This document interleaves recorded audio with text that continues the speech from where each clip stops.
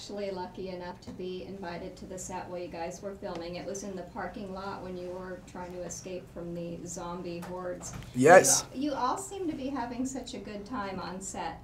Now, how do you, like, pull it together to be on, you know, like when they say action? You have to tell these guys to shut the fuck up. Because there was a few times where it was like, we would be rolling and then Chris would be like, Sarah, you look like you're in a different movie. I'm like, because I'm trying to be scared, but you and Ty kept doing this Daphne skit, like, back and forth, which was like hysterical, and then they'd be like, action, and then they would shut up, and I'm like, guys, you gotta, I'm like, sorry, but well, you gotta shut up like 30 seconds You know, before. that's acting 101, Sarah. You know, you gotta be on the ball. I'm sorry I'm not all as experienced the time. as you and Ty. I'm a method actor myself. Which is like the opposite of method acting, what we just described. I know.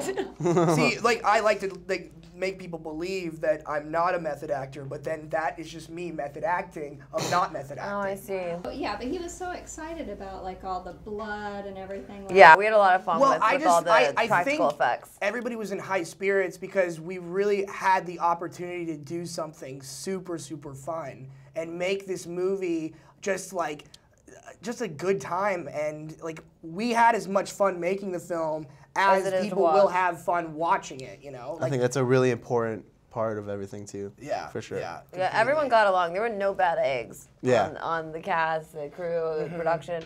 Everyone was just really except fun those ones at breakfast, right? Oh, I have no idea what you're talking about. The bad eggs, that was the joke. Oh, yeah. It was a pun. Oh, God. I've done ruined myself. Saying that this is sort of like a throwback to Porky's or even American Pie because it's kind of written for young boys, but it's rated R. So how would you each kind of describe who the ideal audience is for this film? I think it's really everyone. I think it could be anyone. Anyone who likes to have a laugh. That has a good sense of humor, you know, you're gonna love it. Like anybody that lives on Earth is going to love this film. Yeah. Have a good time. I live on Earth too. Yeah. If you live on Earth, live on Earth? if you inhabit planet Earth, you're gonna love Scout's Guide to the Zombie Apocalypse.